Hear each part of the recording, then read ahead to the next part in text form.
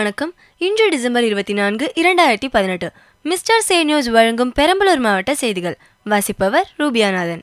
பெரம்பலூர் மாவட்டம் எறையூர் ஊராட்சி ஒன்றிய நடுநிலைப்பள்ளியில் மாணவ மாணவிகள் பள்ளி வளாகத்திற்குள்ளேயே சிறு சிறு குழுக்களாக பிரிந்து ஆர்வமுடனும் ஈடுபாட்டுடனும் காய்கறிகள் மற்றும் கீரைகளை தோட்டம் அமைத்து உற்பத்தி செய்கின்றனர். இதற்கு அப்பள்ளியின் ஆசிரியர் பெருமக்களும் உறுதுணையாக உள்ளனர். இவர்களை அப்பகுதி மக்கள் பாராட்டுகின்றனர். பெரம்பலூர் மாவட்டத்தில் படைப்புழு தாக்குதலை கட்டுப்படுத்த இயலும் என பெரம்பலூர் மாவட்ட வேளாண் துறை இணை இயக்குனர் கலைவாணி அவர்கள் தெரிவித்துள்ளார். மேலும் படைப்புழு தாக்குதலை கட்டுப்படுத்துவது எப்படி என்றும் விளக்கமளித்துள்ளார். பெரம்பலூர் மாவட்டம் எழுமூர் அரசு உயர்நிலைப் பள்ளியில் மாணவர்களும் ஆசிரியர் பெருமக்களும் இணைந்து பள்ளி வளாகத்தினுள் 50க்கும் மேற்பட்ட பனை விதைகளை விதைத்துள்ளனர். இந்த சம்பவத்தினை அப்பகுதி பொதுமக்கள் வெகுவாக பாராட்டுகின்றனர். பெரம்பலூர் மாவட்டத்தில் மக்காச்சோள பயிர்கள் படைப்புழு தாக்குதலால் பாதிக்கப்பட்டது மட்டுமல்லாமல் பயிர்கள் அனைத்தும் அடியோடும் சாய்ந்துள்ளது. இதனால் அப்பகுதி விவசாயிகள் பெரும் கவலையில் உள்ளனர். பெரம்பலூர் மாவட்ட கோவில்களில் நடைபெற்ற ஆருத்ரா தரிசனத்தில் திரளான பக்தர்கள் கலந்து கொண்டு சாமி தரிசனம் செய்தனர். தமிழ்நாடு விவசாயிகள் தொழிலாளர்கள் கட்சியின் மாவட்ட பொதுக்குழு கூட்டம் நேற்று பெரம்பலூரில் நடந்தது.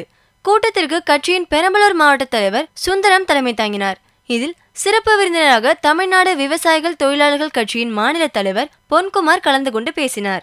அப்பொழுது அவர் கஜா புயல் பாதித்த இடங்களை பார்வையிட மோடி வராததும் தமிழக அரசு கேட்ட நிவாரண நிதியை மத்திய அரசு வழங்காததும் கண்டனத்துக்கு உரியதாகும். தேர்தல் பிரச்சாரத்திற்கு மட்டுமே பிரதமர் மோடி அடுத்த மாதம் தமிழகத்திற்கு வந்தால் அவரை கண்டித்து கண்டன ஆர்ப்பாட்டமும் கருப்பு கொடியும் காட்டப்படும். ஏற்கனவே தமிழ்நாடு விவசாயிகள் தொழிலாளர்கள் கட்சி திமுக கூட்டணியில் உள்ளது. எனவே வருகின்ற நாடாளுமன்ற தேர்தலிலும் திமுக அணியின் வெற்றிக்காக கடுமையாக உழைப்போம் என்று கூறினார். அப்பொழுது கட்சியின் பெரம்பலூர் மாவட்ட செயலாளர் சிவபெருமாள் உட்பட பலர் உடனிருந்தனர். இதையடுத்து கட்சியின் புதிய நிர்வாகிகள் தேர்வு செய்யப்பட்டனர். பெரம்பலூர் மாவட்டத்தின் இன்றைய வானிலை அறிக்கை. அதிகபட்ச வெப்பநிலை 29 டிகிரி செல்சியஸாகவும் குறைந்தபட்ச வெப்பநிலை 21 டிகிரி செல்சியஸாகவும் உள்ளது. மேலும் பெரம்பலூர் மாவட்டத்தின் அநேக பகுதிகளில் வானம் மேகமூட்டத்துடன் காணப்படுகின்றது. இத்துடன் செய்திகள் நிறைவடைகின்றன.